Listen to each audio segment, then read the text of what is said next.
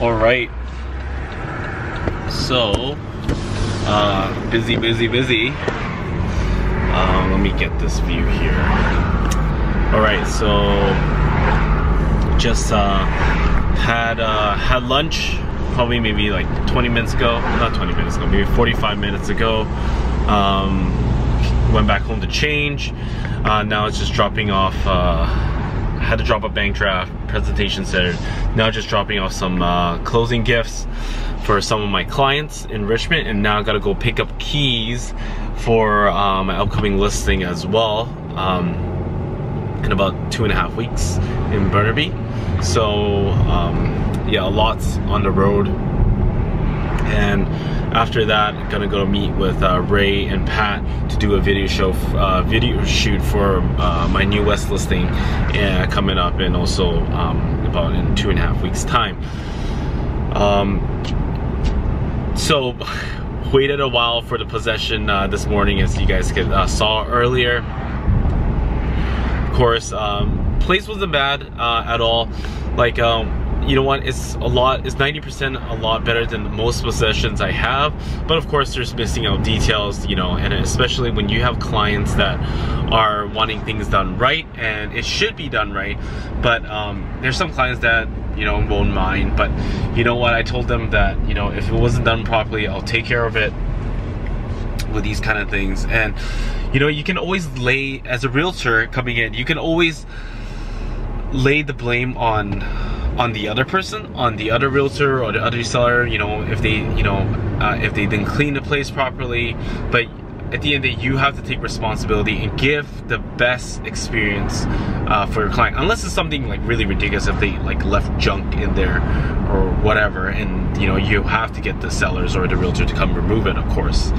But I'm just saying that the experience, especially a first-time home buyer, you want them to give them the best experience possible, as this is one of the biggest purchase they will make, or the very first big purchase they ever will make in their life.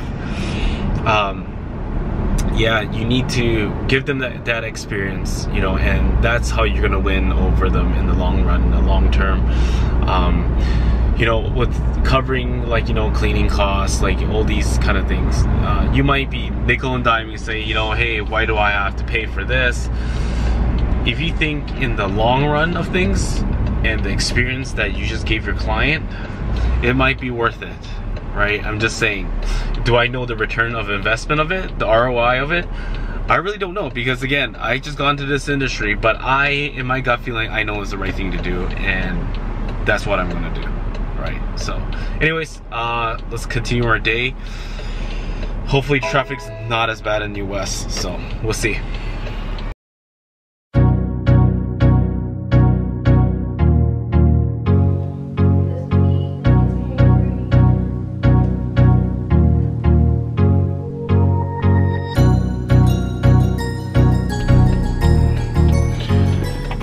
Probably shouldn't record and drive at the same time, but anyways, introducing Ray.